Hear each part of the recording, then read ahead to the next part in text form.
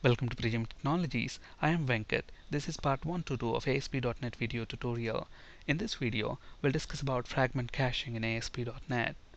We discussed the basics of caching in parts 119 to 121. Please watch these parts from the ASP.NET tutorial before proceeding with this video. Caching parts of a web form is called as partial or fragment caching. In a web application development, there might be scenarios where most parts of the web page changes, but a specific section of the page is static. And let's say that specific section also takes a long time to load, then this is an ideal scenario where fragment caching can be used. For example, let's say I have a web form where we are displaying company events or company news along with some other information that frequently changes. Along with that information, we are also displaying, let's say, this past 10 years total sales by product line. Okay, now since this is past 10 years sales data, this is unlikely to change frequently. And moreover, obviously, if I have to compute the past 10 years total sales, just imagine how much time it's going to take depending on the volume of data that's there in the database. It could take at least a few seconds. Obviously, for the query to process, since it's taking a little time, it adds up to the page load time.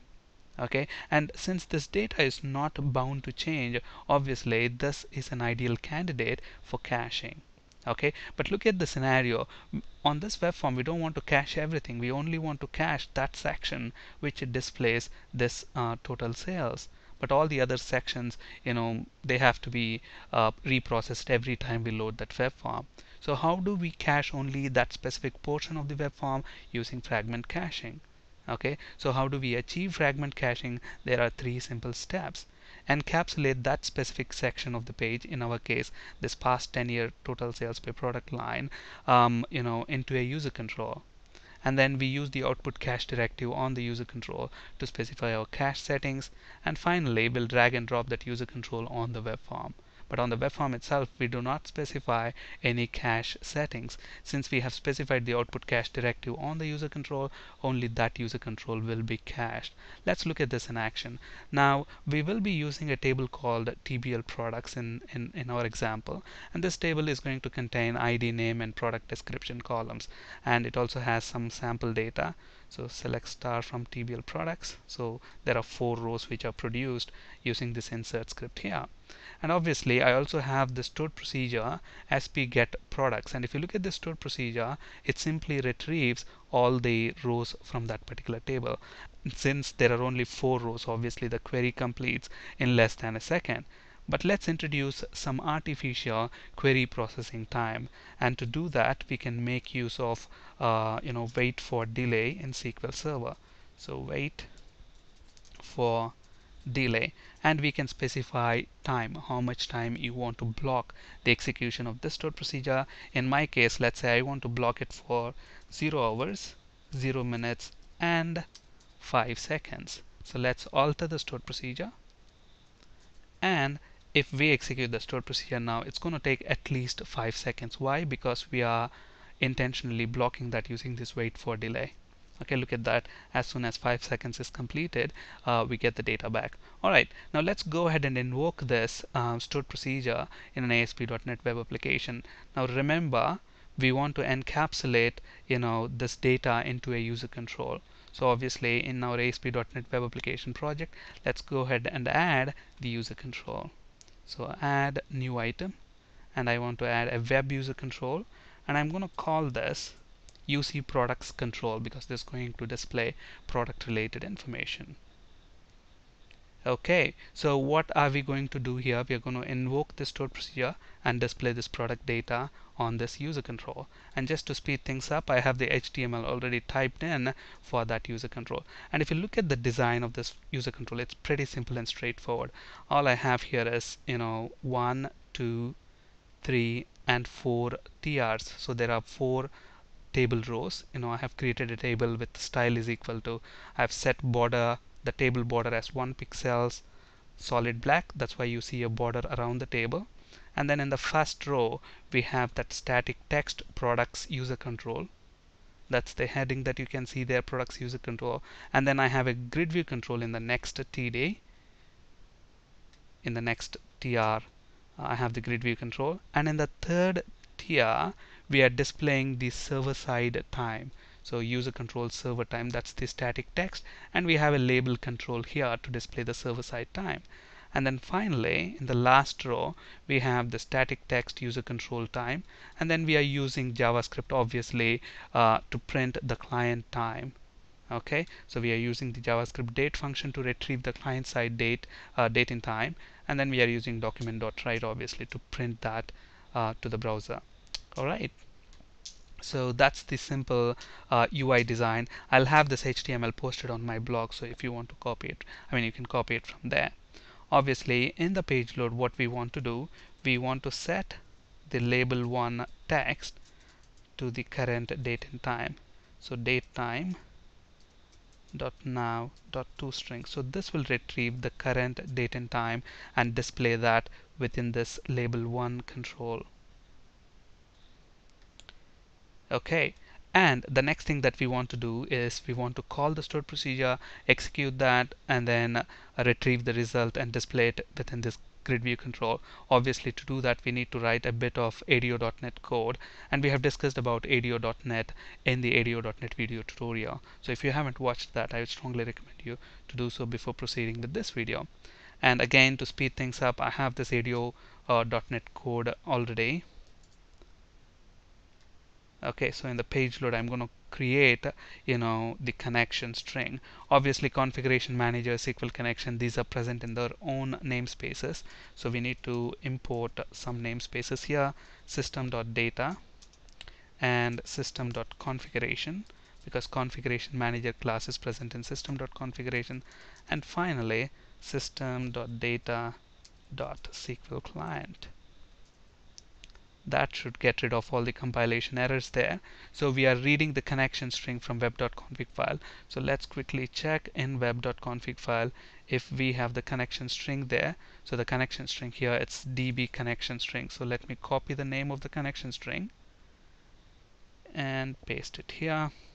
So we are reading that connection string into this variable, and using that variable we are creating the SQL connection object, SQL data adapter, and we are calling the stored procedure sp get products. This is the stored procedure sp get products, and we are specifying the command type is stored procedure, and creating a data set, filling the data set with the data from the stored procedure, and finally setting the data set as the data source for the grid view control, and call the data bind method. Pretty simple and straightforward. Okay, so now look at this. We didn't specify any cache settings on the user control at the moment. Okay, so let's go ahead and specify the cache settings. How do we specify cache settings? Using the output cache directive. So I can go ahead and use the output cache directive there, and the output cache directive has got two mandatory attributes. One is the duration, so let's say I want to cache this web form maybe for 30 seconds, and another one is vary by param. So for now I'm going to set vary by param to none. Okay, so we specified the output cache settings on the user control. All that is left out is use this user control on a web form, because since we have specified the cache settings here, this web form, this user control is going to be cached. Alright, so let's flip to the web form. Now let's say on this web form I want to use that user control, so let's save everything. Let's drag and drop that user control onto the web form. Actually, let's flip to the design mode and then drag and drop it so that it gets added properly. So we have the user control there. Okay, so the register directive is added, and then we have the user control here. Now let me design this web form. I have the HTML here, so on the web form let's copy and paste this HTML. Again, I will have this HTML and code available on my blog, just in case if you want to follow the example along with me. Okay, so again, if you look at this is a pretty simple design. All we are doing here is we have a table here, and within the table we have 1, 2, 3 and 4 TRs. Okay, in the first TR what we are doing, we are having the static text page content that changes.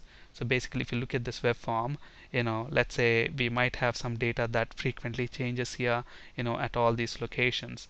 and this is the user control which we dragged and dropped on the web form. So if you look at this, in the last tr I have the user control. Okay, and in the tr above the user control we are printing the page client time, the client time on the web form. Okay, so that's using the JavaScript and document.write method, and then page server time, that's the static text there, and we have a label control on this web form to display the page time, the web form server time.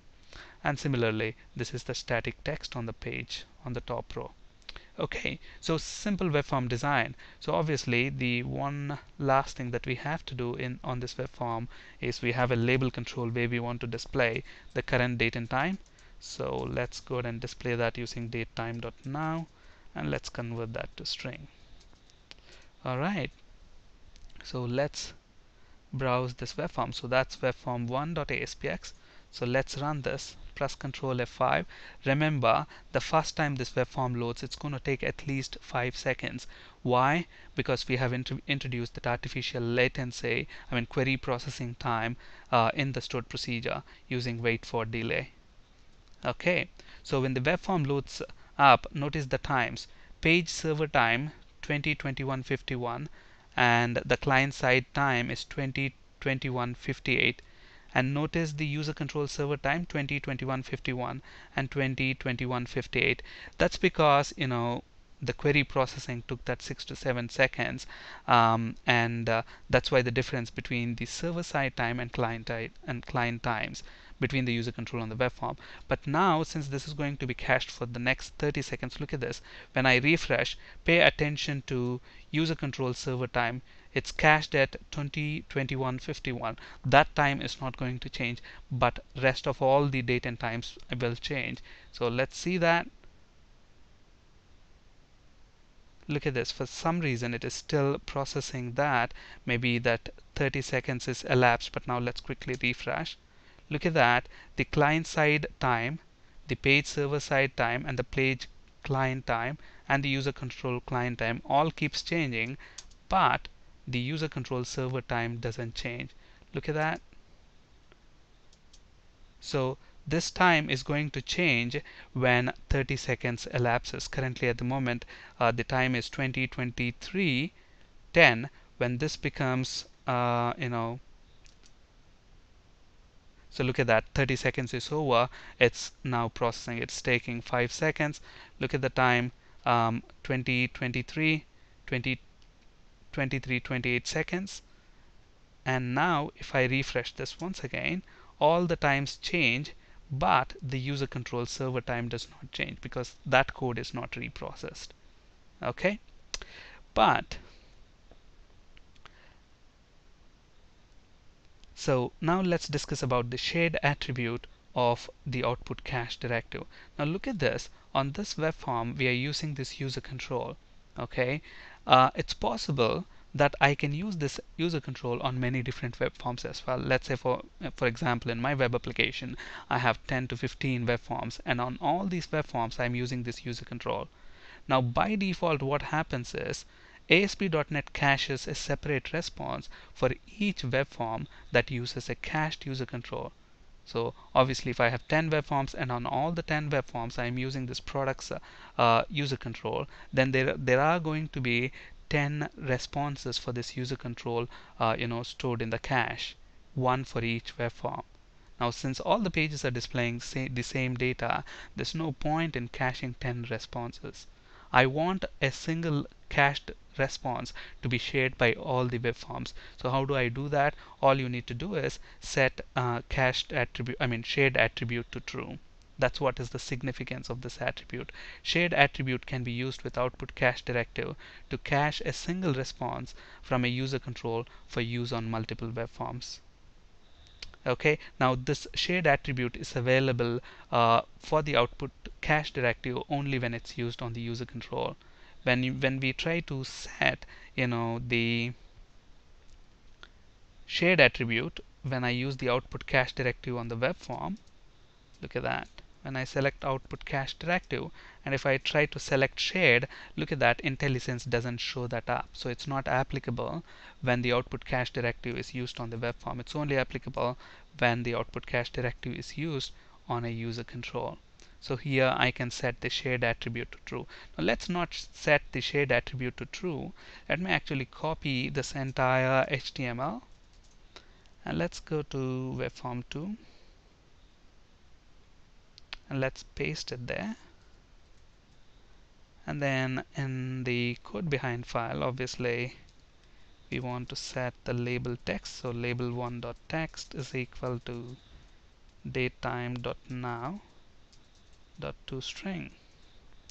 Alright, and obviously we need to have the register directive for the user control on webform 2 as well. So let's copy that and paste that on webform 2. Okay, now let's go ahead and access webform1.aspx. So obviously this will take 5 seconds to load, and then let me copy that URL. As soon as that web form loads, we'll try to navigate to webform2.aspx and see how long is that going to take. Okay, look at that. That's loaded. Now if I press enter, it's going to refresh quickly because there is a cache response. Now let's try to navigate to webform2.aspx, and look at this. This is going to take additional 5 seconds. For some reason we don't have the user control there. Let's go ahead and see if there is user control on webform2.aspx.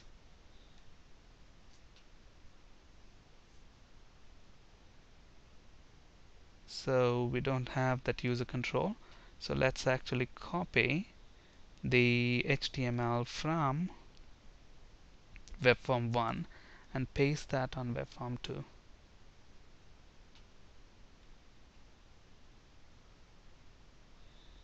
Let's delete that. Let's paste that there. Yeah, okay. Now the cache for webform1 might have already been expired. So let's run webform1 once again. So press Ctrl F5. That should load up webform1.aspx. It's going to take 5 seconds. And then immediately when that loads up, okay, so we have webform1.aspx. Let me refresh that. Look at that, only the server's page server side time, page client time, and user client time changes, but not the user control server time. Let's navigate to webform2.aspx, and notice that this is going to take another 5 seconds to load. But on the other hand, look at this. This web form loads immediately. Look at that. That's because, look at this. So if you look at this web form, this user control is cached at 20, 28, 15, and this is cached at 20, 27, 53. Okay, so basically, if I have 10 different web forms and I use the same web user control on all these 10 different forms, then there are going to be 10 different responses cached in the memory. But I don't want that. I want to use the same cached response on all the web forms. I want to share that among all web forms. To do that, all we need to do is set the shared attribute to true. So let me set the shared attribute to true here and see the behavior. So shared is equal to true. Save that. Now let's close all this. So let's copy that URL. So let's run this. Obviously when webform1 loads, it's going to take 5 seconds. But when we try to navigate to webform2, it loads instantly. Okay, so we are there on webform1. Let me copy the URL. Let's go to webform2.aspx. Look at that, it immediately loads. And look at the cached date and time, 20, 29, 22. And look at the time here, 20, 29, 22. So it's using both the web forms, webform1 and webform2 are sharing the single cached response of that user control. Alright. On this slide you can find resources for ASP.NET C# and SQL Server interview questions. That's it for today. Thank you for listening. Have a great day.